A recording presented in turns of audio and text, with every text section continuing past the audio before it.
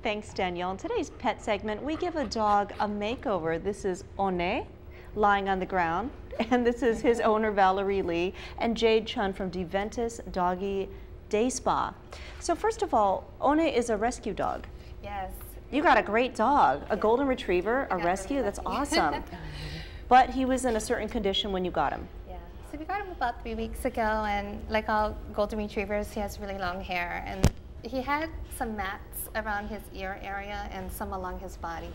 Okay. So, hey, One. Totally biting himself.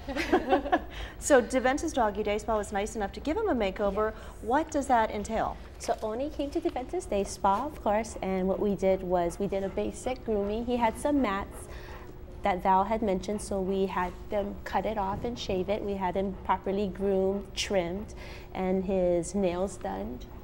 So it was just shaving off of the mats. When there's not a lot of brushing on the dog, the hair kind of sticks together, meshes together, and we really don't want that on dogs. And sometimes it can hurt dogs too, so you really want to upkeep. Right, because the skin pulls together the skin pulls together. So you really want to upkeep by brushing.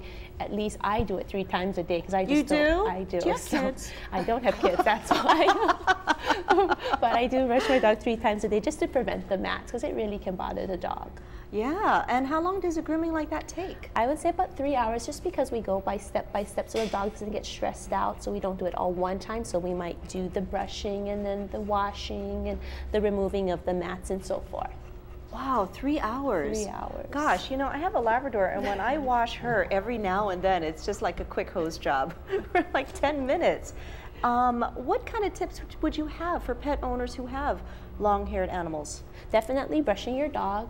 I would say daily, at least a few times a day, just to, like I said, avoid the mats. Washing your dog at least, I would say once a week. If you do take your dogs to the beach and the salt water and things like that, I would suggest washing it. Oh, why is the salt water bad for the skin? It can dry the scalp out and their skin out. So you want to use baby shampoo. Sometimes that's something really, really mild in between their washes. Like baby shampoo? Baby shampoo. Johnson & Johnson is what I use with my big dogs. Like the other stuff is too strong? It gets too strong and can dry out. The dogs have a different pH balance from us humans. So. Oh gosh, how interesting. What other services can they get at the...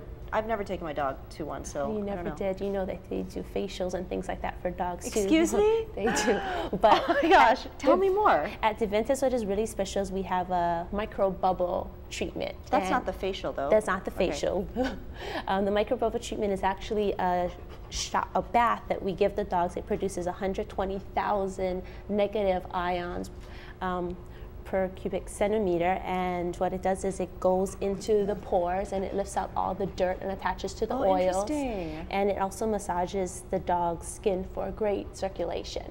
So okay, in 20 seconds, tell me about this facial, because I have never heard of a dog facial.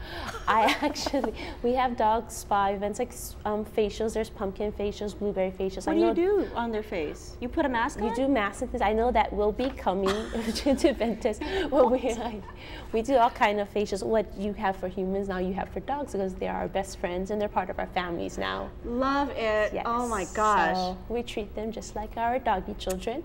Awesome. Yes. I've so enjoyed having you both on. Thank and you. One, of course. What a beautiful dog. Thank you. Yeah, Thanks. it's really soft and smells good. He seems very happy. We'll toss it a break. We'll be right back. Doggy facials.